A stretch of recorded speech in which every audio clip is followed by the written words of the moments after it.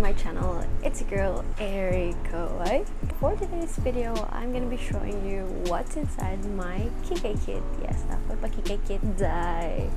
Kasi if you haven't watched my previous video or if you haven't watched my what's in my school bag, it's down in the description box below. Tingnan nyo na lang yun. So, sinabi ko doon, hindi ako nag-KIKAY kit kasi sapat na ang mga compartments sa bag ko. Nalalagay ko na lahat na kakailanganan ko. But then, I just realized, mahassle pala siya. Hindi.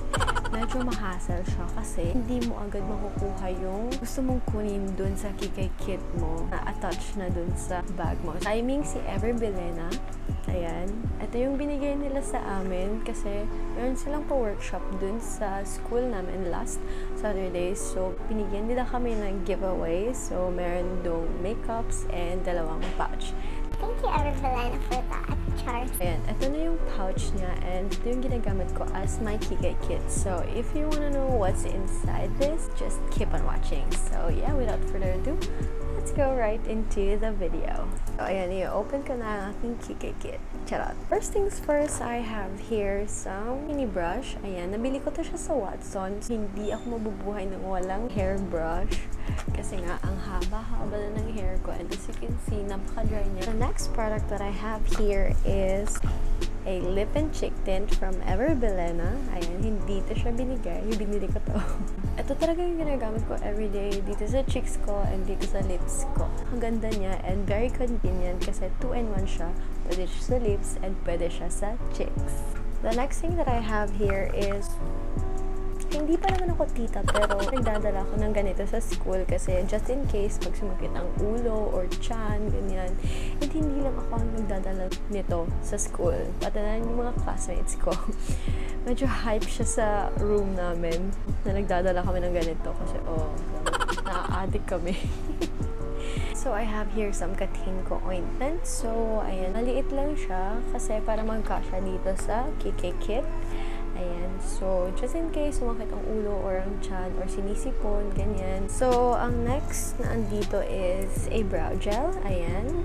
From Careline, of course. Ito yung ginagamit ko whenever we have a swimming class. Ayan. Nilalagay ko ito siya sa brows ko para hindi magalaw ang products sa brows ko. Next, I have here some lip balm. So, whenever my lips are dry. Next, I have here some pangkilay. Of course, kilay is life. Hindi mawawala yan. Ayan. Minsan ko lang ito siyang dinadala kasi pinapagalitan ako ng mama ko pag dinadala ko to siya sa school kasi wala na siyang gagamitin dito sa bahay. So, next, I have here some hair tie. Of course, pag nagsiswimming, kailangan namin ng hair tie. And pag mainit na rin, yun, ginagamit ko to siya. Then next is this stick blush from Careline.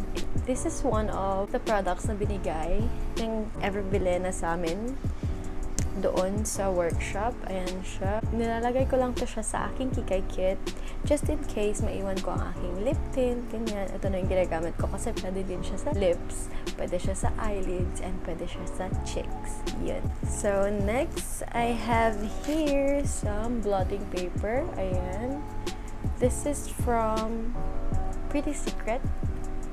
So, ito lang yung ginagamit kong blotting paper. Hindi ako gumagamit ng powder or something kasi ayoko yung powder finish ng mukha.